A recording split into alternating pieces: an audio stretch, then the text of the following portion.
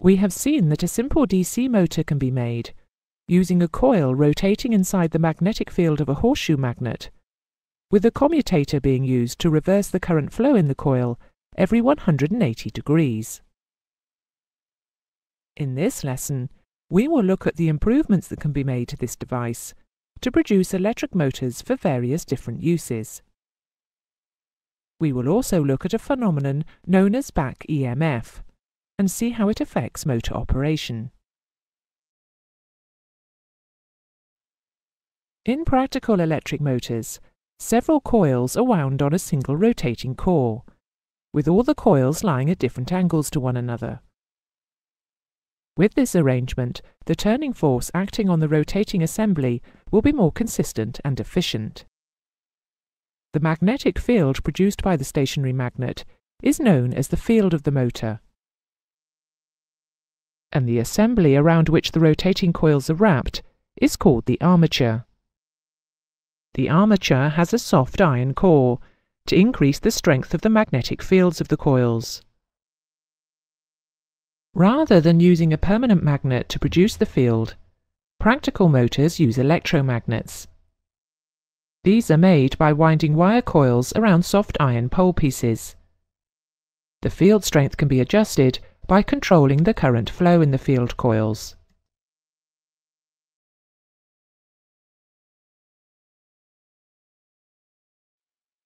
You know from the lesson on generators that the movement of a coil through a magnetic field will induce an electromotive force, or EMF, in the coil. This applies to the armature coils in a motor. Lenz's law states that this EMF will attempt to oppose the change producing it. This induced EMF is known as the back EMF. The back EMF will be proportional to motor speed and the strength of the stationary magnetic field. It will act in opposition to the applied EMF. The EMF being felt by the armature will be the difference between the applied EMF and the back EMF. This is known as the net EMF. As motor speed increases, the back EMF will increase, and this will reduce the current flow through the armature. This leads to a reduction in the strength of the armature's magnetic field, and a reduction in the torque output of the motor. The motor speed will stabilize when the strength of the armature magnetic field is balanced by the load. In order to ensure that there is a good flow of current through the armature, the resistance of the armature windings is kept as low as possible. This, however, means that when the motor is first switched on and there is no rotation, and thus no back EMF, the current flow through the armature will be very high. In order to reduce the starting current and protect the armature windings from damage, some motors have a resistor, known as a slow start resistor, in series with the armature coils. As the motor speeds up and the back EMF builds up, this resistor is taken out of circuit by either a centrifugal or a time switch to apply full current to the armature. We have already said that the stationary field of a DC motor is produced electromagnetically, so that by varying the current flow through the field windings, we can vary the strength of the magnetic field produced. There are 3 types of DC motor in common use, and they are categorized according to the arrangement of their field windings. The 3 types are known as series wound, shunt wound, and compound wound.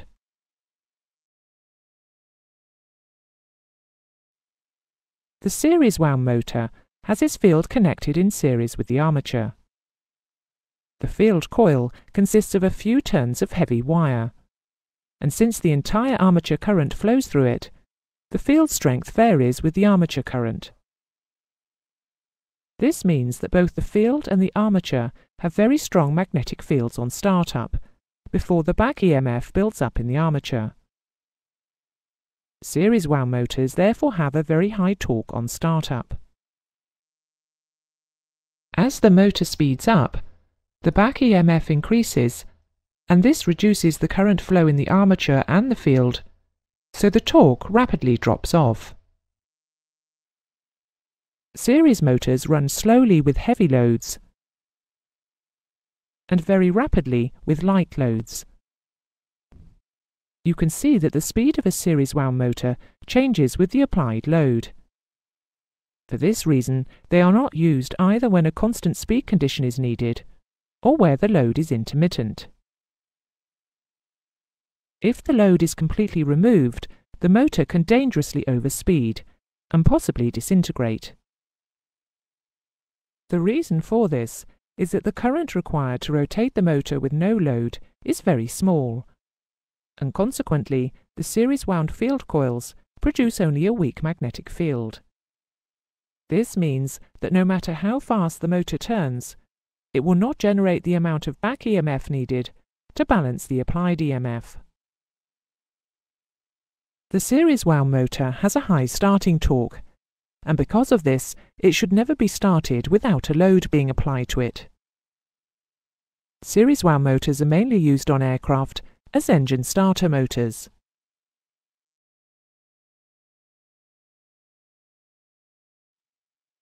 In a shunt wound motor, the field is connected directly across the voltage source, in parallel with the armature, and is therefore independent of variation in load and armature current. The magnetic field produced by it does not vary with motor load or speed. This type of motor should be started without a load applied, or with only a light load, as the field has a high resistance. So it takes a time to build up its magnetic force when the motor is switched on. The motor will accelerate with the back EMF increasing until the net EMF is only just enough to sustain the speed. If the load on the motor is increased, the motor slows down, reducing the back EMF in the armature. The reduced back EMF allows the armature current to increase, producing the increased torque needed to drive the increased load. If the load is decreased, the motor speeds up, increasing the armature back EMF and thereby decreasing the armature current and the torque developed, so the motor slows down again. In a shunt wound motor, the variation of speed from no load to normal or full load is only 10% of the no load speed. Shunt wound motors are therefore considered constant speed motors. Shunt wound motors are normally used where relatively constant speeds under varying loads are required, and for tasks where it is possible for the motor to start under light or no load conditions. They may be used to operate fans in the air conditioning system.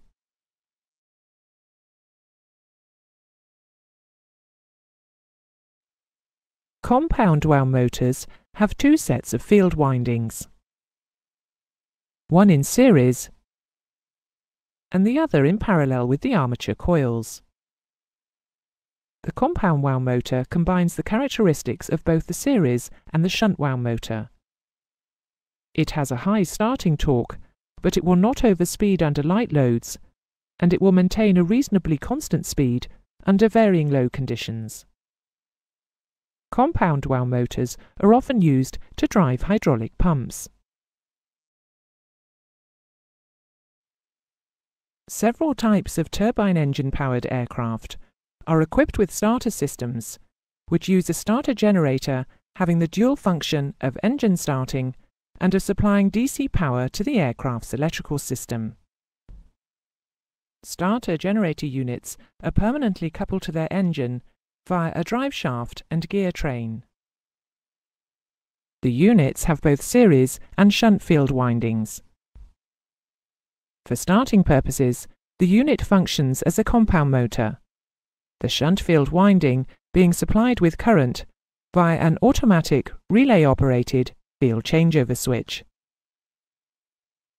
When the engine is running and the starter motor circuit is isolated from the power supply, the changeover relay is also automatically de-energized, and its contacts connect the shunt field winding to a voltage regulator. The machine therefore functions as a conventional DC generator. The advantage of the starter generator is that one device provides two functions, thereby saving weight.